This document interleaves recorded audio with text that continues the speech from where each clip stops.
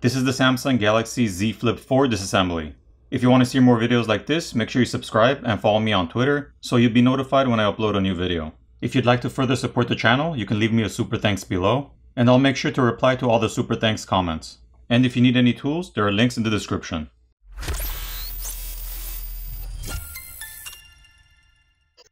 First, the SIM tray needs to be removed.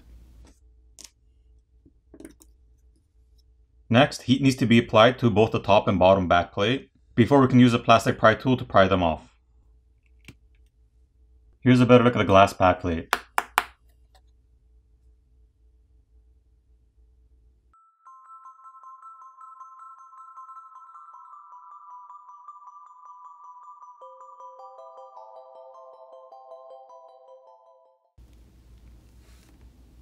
There's a plastic cover covering the connector which needs to be removed. Once that cover flies off, you can disconnect the flex cable from the main board. The glass camera lens covers can be replaced by applying heat and gently prying them off. There's some graphene film on the inside to help transfer heat, and the outer screen is adhered to the glass plate. There are two Phillips screws which need to be removed that are holding on the metal plate covering the connectors. For the most part, internally, the Z Flip 4 looks very similar to the Z Flip 3. However, there are differences between the two. On the Z Flip 4, the battery connector is connected on the motherboard on this side of the board, compared to the Z Flip 3 where it's connected to the right side of the board. Another difference I can see, on the Z Flip 4 there's only a single millimeter 5G antenna on this side, compared to the Z Flip 3 which has dual. There's one over here and one over here. Surprisingly, there's still a slot over here in the frame for a second millimeter wave antenna. Also for the bottom half on the Z Flip 4, the connector is on this side, compared to the Z Flip 3 which is on the other side. Here's a comparison picture between the two. Now the film needs to be peeled off.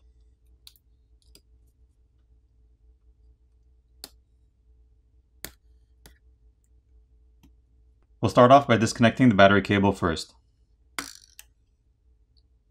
Once that's disconnected, we can proceed to disconnect the rest of the cables.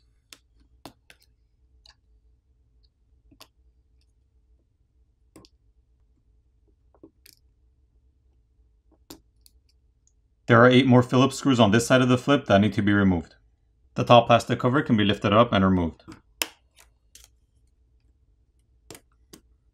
Here's a better look at that.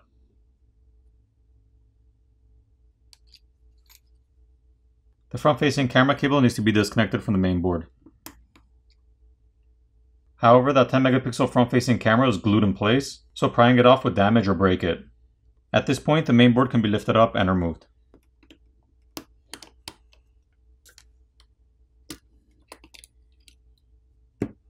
This is a dual layer board design.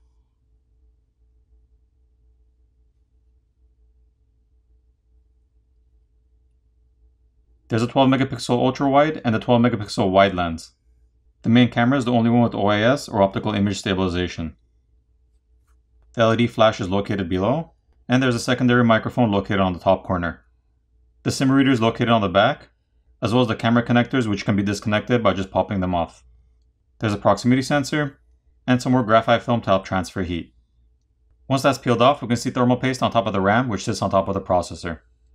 Here's a better look with the thermal paste removed. So once that board is removed, we can see a 3D layer of graphite underneath the motherboard that again helps transfer heat. This flex cable is for the power button and fingerprint reader. If you wanted to replace that or remove that, you'd have to lift up and pull up this plastic cover and rubber gasket, and then it would release the power button and you'd be able to pull it out. The flex cable for the volume key is located here and held down with some adhesive. If you need to replace that, you have to gently pry that cable off and lift up and pull out this plastic and metal bracket. To remove the millimeter wave antenna, you'd have to just lift up and pull out this metal bracket and it will slide out.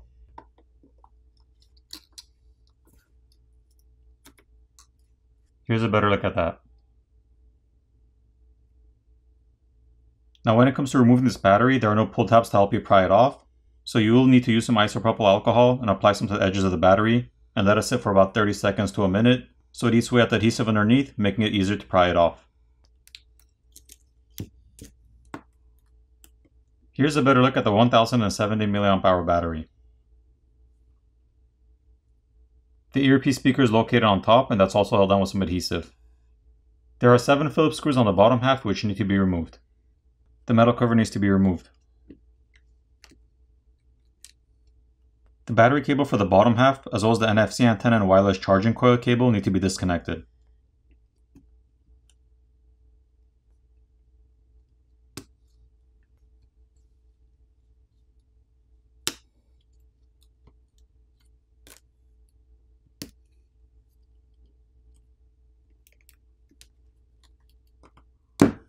Here's a better look at that.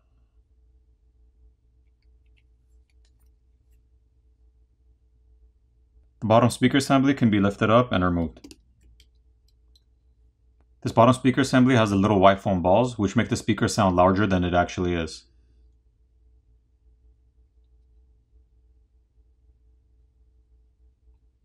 This flex cable as well as the one for the screen need to be disconnected from the subboard. There's a single Phillips screw which is holding down the subboard that needs to be removed. Now the subboard can be lifted up and removed.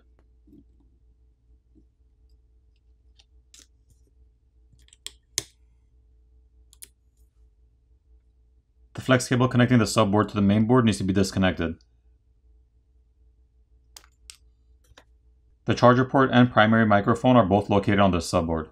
There's also a red rubber gasket around the charger port itself. Here's a look at the other side. There are also no pull tabs on the bottom battery to help us pry it off, so we're going to have to use some isopropyl alcohol here as well, and apply some around the edges of the battery and let it sit for about 30 seconds to a minute, so it eats away at the adhesive underneath, making it easier to pry it off.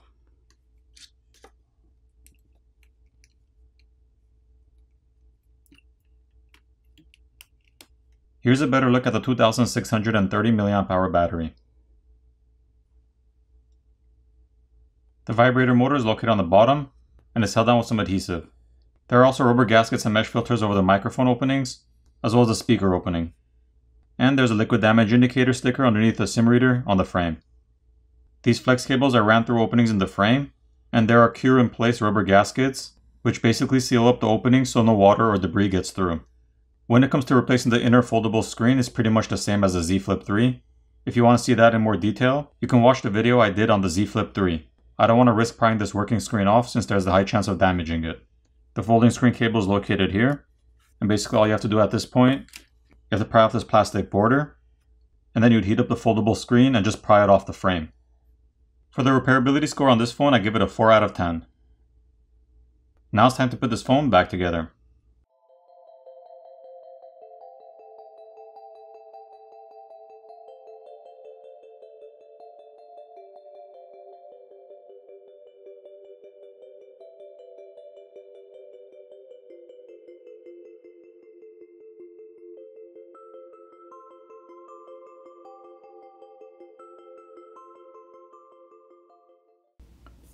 Once everything's back in place, flip over the phone, power it on, and you're done.